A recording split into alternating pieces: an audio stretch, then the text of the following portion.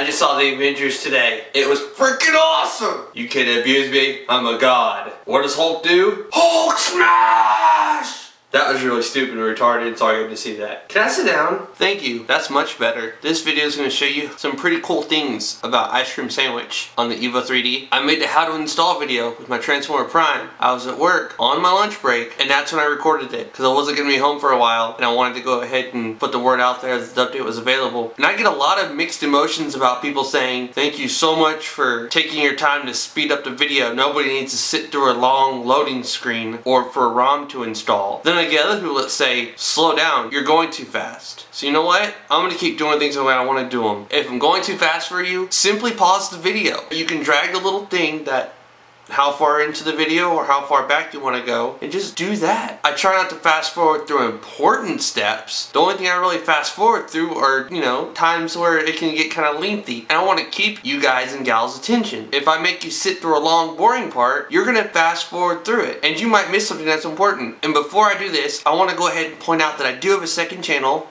Josh is nice. I'm just going to put a link to my second channel in the description where I post videos that don't belong on this channel. Like updates. Please check it out. If you want to, you can subscribe. If you don't want to, you don't have to. But it's more of a non-professional, quick uploads from my phone kind of thing. But anyways, let's get to the video.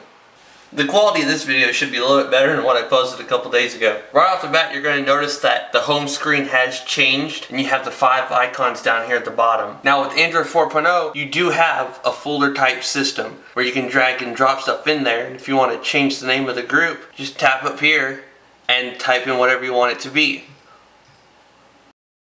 Now I much prefer the actual AOSP style. That just takes up a lot of space up there and you don't get as much stuff in there. And to get it out of the group, it's as simple as just taking it and dragging it somewhere else. And it also works down here as well. You can drag and drop multiple things down there. So these are changeable to whatever you want them to be. The app drawer really hasn't changed all that much.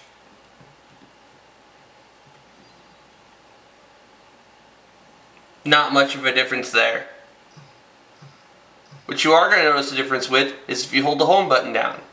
Now you have your multitasking. To close apps out, you just slide them out of the way.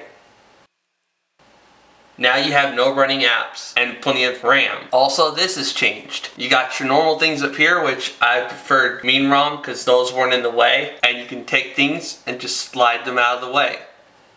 Ice cream sandwich style. See, now I just have this one thing, which I'm going to go ahead and click on it. I'm going to change the way the battery looks. I'm just going to click download. Alright, that's finished. I don't know if I can just click on it. No, I gotta go to Goo Manager. And then from here I can choose Reboot Recovery. And with Ice Cream Sandwich, yeses will be on the right and no's will be on the left.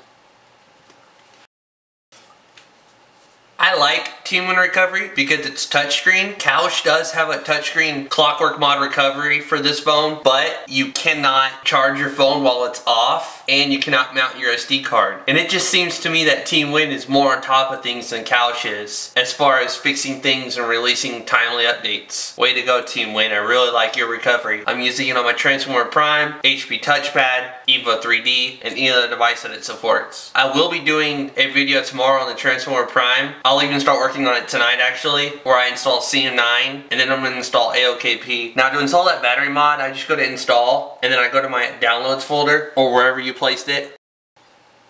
And you'll see it's right there. I'm going to go ahead and swipe it to confirm it.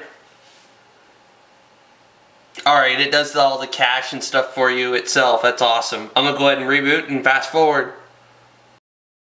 With the newest Beta 2, he has gotten rid of the startup sound, which is freaking awesome. And he also got rid of Super SU and replaced it back with Super User. So root should not be a problem right out of the way. Before, you had to install Super User and update the binaries with that, and then you could use Super SU, or you could uninstall Super SU and go back to Super User. I'm not saying there's anything wrong with Super SU, but I prefer to use Super User.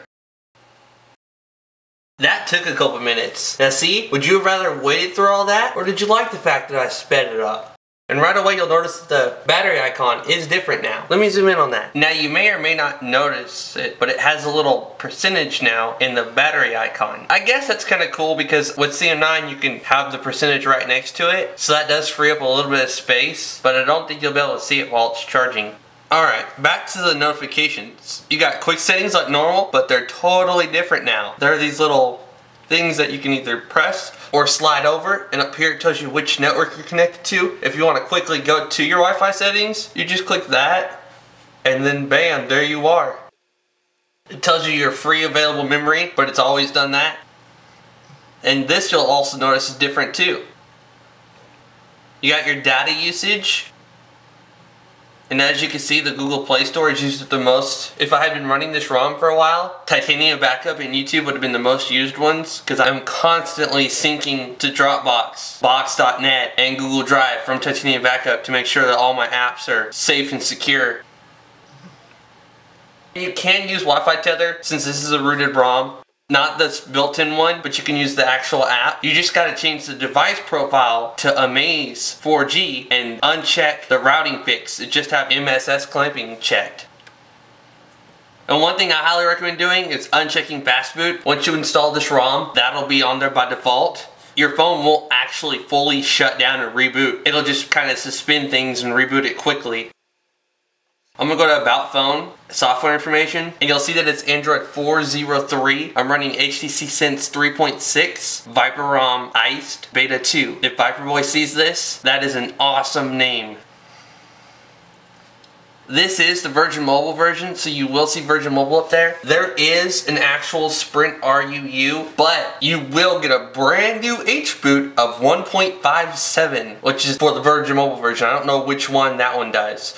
But I am currently on H-boot 1.4 because I have never installed an official update. In fact, when I very first got the phone in the mail, when it said checking for updates, I canceled it right then and there. HTC is never going to get their hands on my H-boot because I'm smarter than that. I'm going to make it very clear that if you got a replacement or a brand new EVO 3D and you have H-boot 1.5, that doesn't mean it's your fault. I'm not saying that by any means. I'm just saying do not apply official updates. No matter how excited you are about it, just know that HTC is going to try to make things more complicated, and with H-boot 1.5 and above, you cannot flash a kernel inside recovery. You have to use fastboot, flash image GUI, or HTC dumb lock. Or you can downgrade your bootloader to 1.4. One really cool thing that I also want to show you guys, if you go to security, and then you go to screen lock, face unlock, you have face unlock. There's my camera. I'm going to get a better tripod that has a little arm on it. It's like a crane. So for now, this is my setup.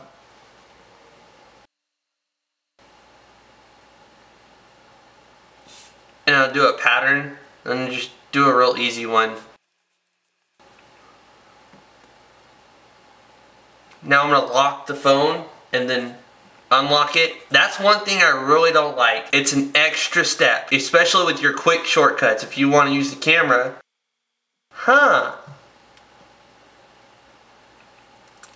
Wait a minute. Let's go back to that.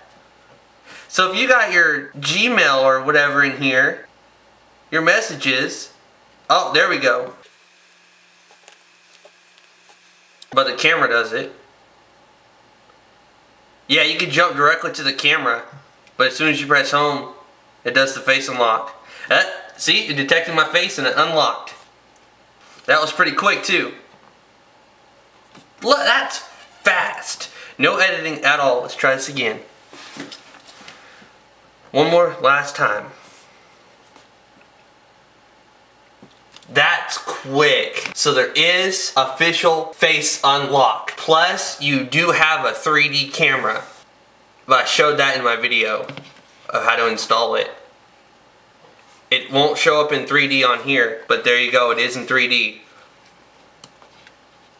Mess with your eyes. I actually have not even used the 3D feature since I freaking got the phone. Now, the camera is a little bit different. You have effects, like Instagram, your gallery, scenes. You can switch it to the, oh, that's how you do video real quick. I actually couldn't figure it out the other day. I just set a shortcut right there to camcorder. You just press mode, and then you toggle it over, and there it goes to the camera. And then if you want to switch to the front, That's pretty cool. I like that. When you very first install the ROM, first thing you're gonna wanna do is click here on quality and change it to HD, because it's gonna be on either high or QHD when you very first install the ROM. And trust me, the only reason you wanna use a lower quality is if you're gonna upload it using 3G. That's another thing. 4G does work, and you can tell in my install video, I live in an apartment with a few floors above me, so I do not get 4G at all. In fact, I don't even get a signal. I have to stand by a window or step outside to make a phone call. It's pretty bad. I have a little track phone for emergency calls. It uses AT&T's network, and I could go deep into a closet or anywhere I want to go and I still get 5 full bars. So there you go. There's a quick rundown of Android 4.03 ice cream sandwich on the HTC EVO 3D. Everything works. I mean everything. The only thing is you're going to see Virgin Mobile up there. Whenever the Sprint version comes out, which I'm pretty sure Viperboy is working on getting the actual Sprint version into his ROM instead of the Virgin Mobile one. But it doesn't matter. That's the only thing you're going to notice, is that it says Virgin Mobile instead of Sprint. But trust me, everything works. I don't think there's anything else I can cover. If there's something you felt I missed, please leave it in the comments and I'll make it up to you by doing another video. I have many videos planned that I'll be working on over the next couple days and many other devices to cover. Trust me, if you're planning on getting an HTC EVO 4G LTE, you'll want to subscribe because I will do videos on that phone as well. And I won't be getting rid of any other devices. And as soon as I can, I'm picking up an Epic 4G D700 and I'll probably end up using that as my daily driver until the HTC EVO 4G LTE comes out, simply because it has CM9, which I prefer over Sense any day, and it has a keyboard. Sense is a resource hog, takes up RAM, and it turns a beautiful UI into ugh. I much prefer stock Android the way it was meant to be. This is What Would Josh Do? If you don't mind, please give this video a thumbs up. It helps out the channel a lot. And if you like this video, please subscribe. I upload content on a regular basis. I put effort and time into it, and I try to please everybody. Again, this is What Would Josh Do? And I'm out.